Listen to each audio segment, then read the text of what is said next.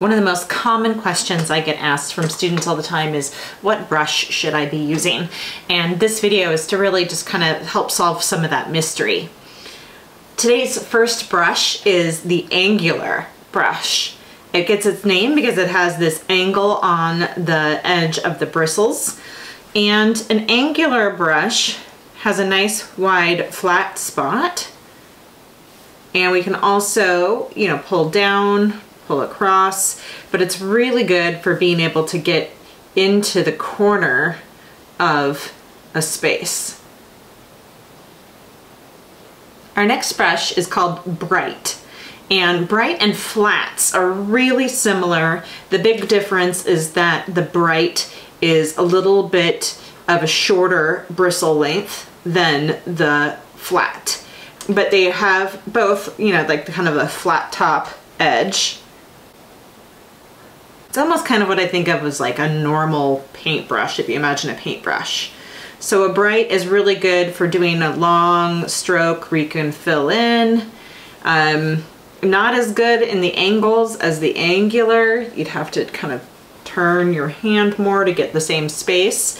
So it's a nice, good, common brush to have. In contrast, the flat brush has longer bristles for the same width, or a shorter width for the same length, depending upon how you want to think about it.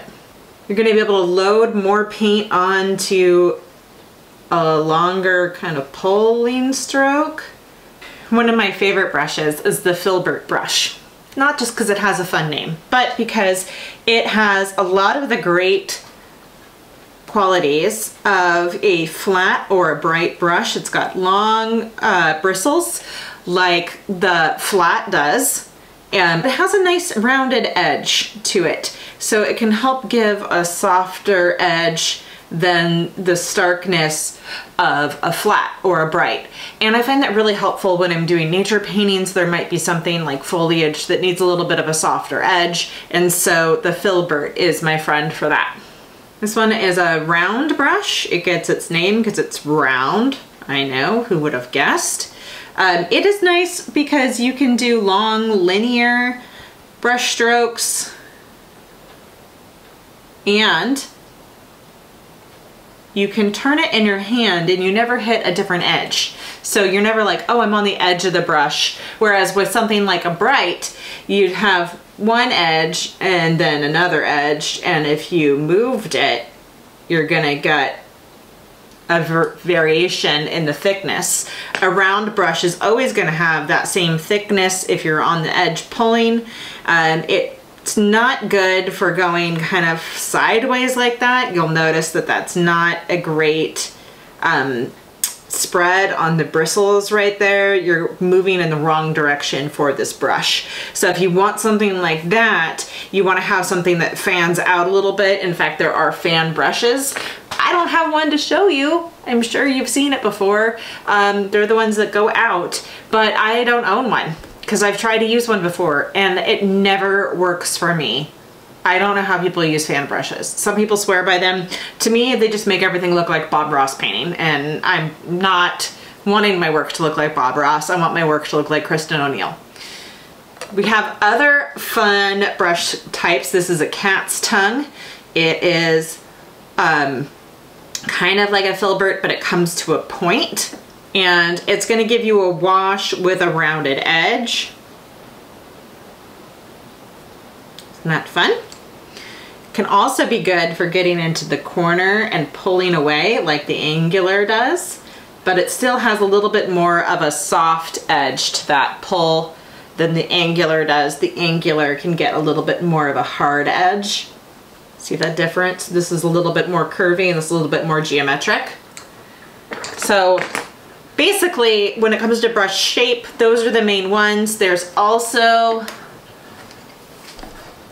this really fun, big, wide kind of brush, like a paddle brush. They're also called a mottler, M-O-T-T-L-E-R. They are gonna take a lot more paint. As you can imagine, the brush stroke is a lot bigger with the paddle brush. This has been a really good brush for me when I've done giant paintings. you know, 40 by 40 or bigger because I can move my whole body with the brush. Just use what works for you. There's no art police that are going to come and take you away for using the wrong brush for the wrong situation. Just think about the size and the handle and what's comfortable for you, what you enjoy. Try out a couple of different brushes. I always recommend going to your local art store because they are a great place to get help. Not the big box stores, but the local stores where there's like really people there that know what they're talking about. Beyond gold for you to have somebody in person be able to talk to you about the brushes they have for sale there and what their experiences are and meet your exact needs. If you want to know more about brushes, I have a guide and it is linked below. Also a link to brushes that I have used that I really enjoy are linked below as well. So you can just go right to the source without getting lost in 1,000 online brush possibilities. So hope this has helped. If you have a comment or need help with something else, just drop a comment below. I'm happy to help. Also, I really appreciate it if you did like it to go ahead and like it, because that helps YouTube go, oh yeah, this is a video worth showing other people. So that will help me help more people. So thank you, and I'll see you next time.